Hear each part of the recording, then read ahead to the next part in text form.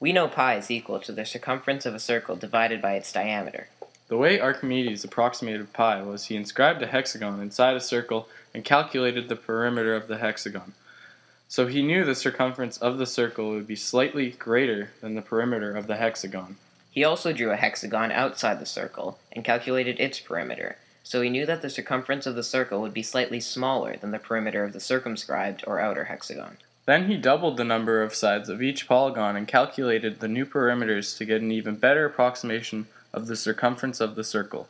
He continued to double the number of sides until he had inscribed and circumscribed a 96-sided polygon.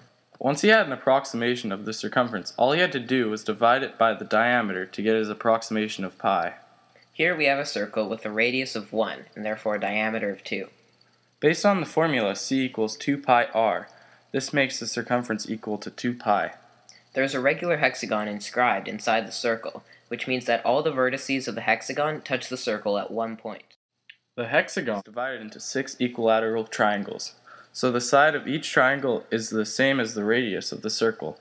This makes the perimeter of the hexagon equal to 6, so we know that the circumference of the circle is slightly greater than 6. So we also know that pi is slightly greater than 6 divided by 2, which equals 3.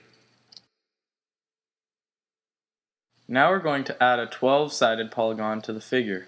We'll also draw a line OC from the center of the circle to the midpoint of AB, dividing the triangle AOB in half and intersecting AB at a right angle.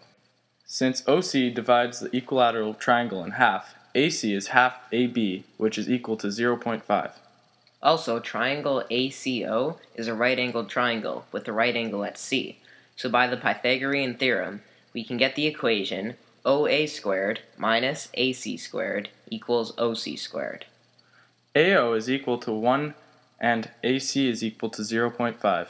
So our equation becomes 1 squared minus 0.5 squared equals OC squared, or 1 minus 0.25 equals OC squared. 1 minus 0.25 equals 0.75, so we have the equation 0.75 equals OC squared, or OC is approximately equal to 0.866. Line OD is another radius of the circle, therefore it's also equal to 1. Therefore CD equals 1 minus 0.866, which is equal to 0.134. Triangle ACD is also a right-angled triangle, with a right angle at C, which means by the Pythagorean theorem again, AC squared plus CD squared equals AD squared. We know AC is 0.5, and we figured out that CD is 0.134, so the equation becomes 0.5 squared plus 0.134 squared equals AD squared. Or 0.25 plus 0.017956 equals AD squared. Or 0.267956 equals AD squared. Therefore, AD equals approximately 0.518. As you can see, AD is one side of a 12-sided polygon, which means that the perimeter of this polygon is 12 times AD, or 12 times 0.518, which is equal to 6.216. The circumference of the circle is 2 pi, and the perimeter of the 12-sided polygon is 6.216. Therefore, 2 pi is slightly greater than 6.216, or pi is slightly greater than 6.216 over 2, which equals 3.108. The next step of this method would be to divide triangle AOD in half, similar to how we divided AOB in half, and then repeat the method to find the perimeter of the new 24-sided polygon. Archimedes continued this until he had a 96-sided polygon inscribed inside the circle. Now we're going to add a polygon around the circle, which is called circumscribing. You'll notice that the circumscribed polygon is just a scaled-up copy of the inscribed polygon. This means that if we can find a scale factor, we can multiply the perimeter of the inscribed polygon by the scale factor, and we get the perimeter of the circumscribed polygon. When figuring out a scale factor, we call the original shape the object, and we call the scaled shape the image. A scale factor is equal to a dimension of the image divided by the corresponding dimension of the object. In this case, we will use the distance from the center of the polygon to the midpoint of one of its sides as our dimension.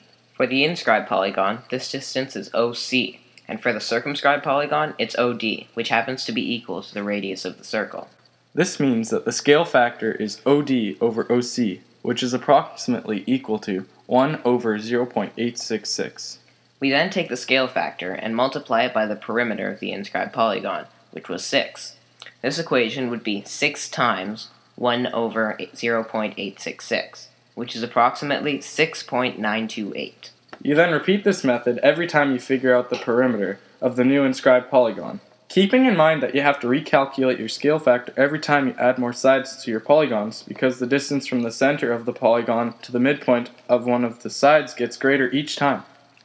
By using these methods, Archimedes was able to figure out that pi was in between 3 and 10 over 71, or approximately 3.1408, and 3 and 1/7, or approximately 3.1429.